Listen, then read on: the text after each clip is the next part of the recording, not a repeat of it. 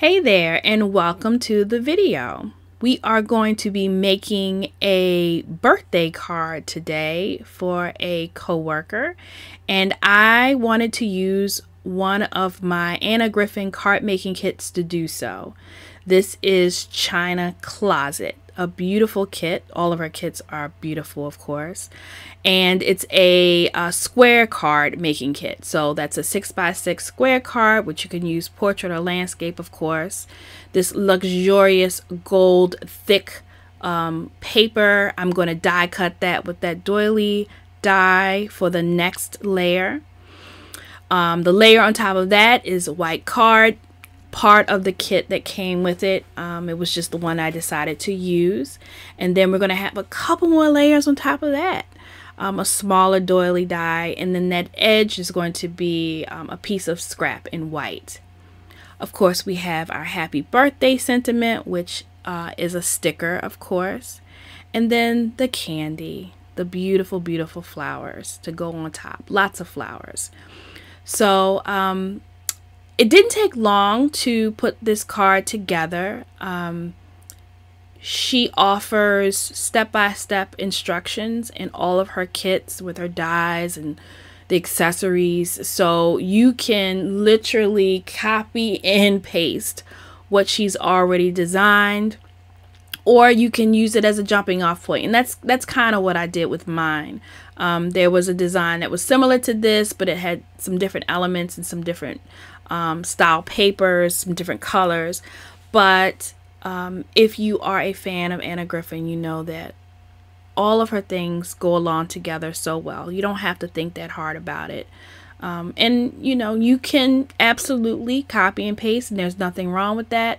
Or you can design something uniquely your own, or a little bit of a hybrid like I did. So this card has lots of layers. I'm going to use a good amount of foam tape, so it's going to sit a bit off of the card itself. I still was able to fit it nicely within the envelope, but I'm also hand delivering this card, so it makes it easier for me. But if you were going to send it through the mail, I mean, the square size is considered unusual, so it's always extra postage to mail it, but you might have to put it in something a bit more padded if you wanted to safely send it through the mail. With my design of the flowers, I'm going for a very symmetrical view. So whatever I'm doing on one side, I'm going to be mirroring it on the other side. And because I'm adding all the layers and including all of the foam tape, I can easily kind of stack those flowers next to the dies.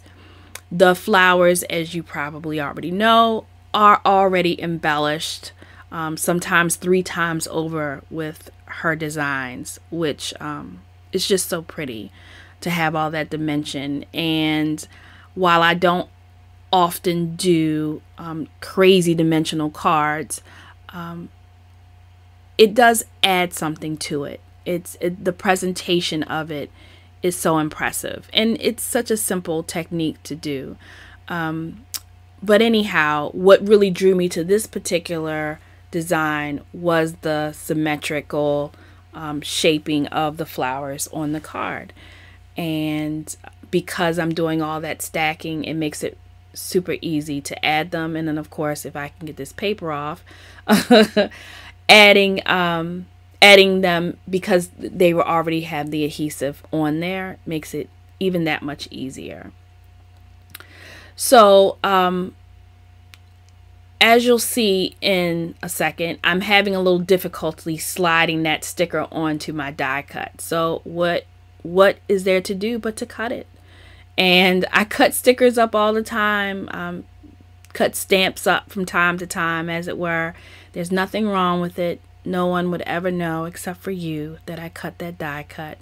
But whatever you decide, you can always cover it with something else. That's a beautiful part about this craft. You can hide your so-called mistakes, or what is it? Happy accidents. Isn't that what Bob Ross says?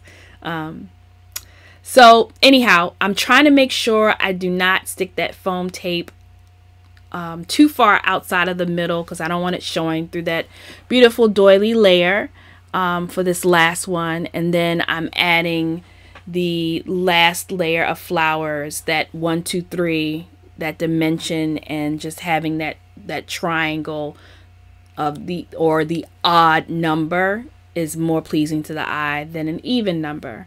So I'm utilizing that design rule, quote unquote. I'm adding foam tape to the sentiment that's already sticky. I could have taken time to taken some of the sticky away, but I didn't need to. It wasn't really worth it. And then, of course, this last layer of flowers on top. I do decide to add some dimensional, another little piece of foam underneath the last layer of flowers, because as it got higher and higher, I was just afraid that, you know, pushing down on it might bend the flowers a little bit, and I didn't want that to happen, especially for that top layer. It's a little bit more delicate, so I'm doing that to give a little support. But that's basically the card. So I hope that you enjoyed watching. I certainly enjoyed making it, and I'm sure there'll be more to come in the future. Thanks so much for joining me. Take good care of yourself. Bye-bye.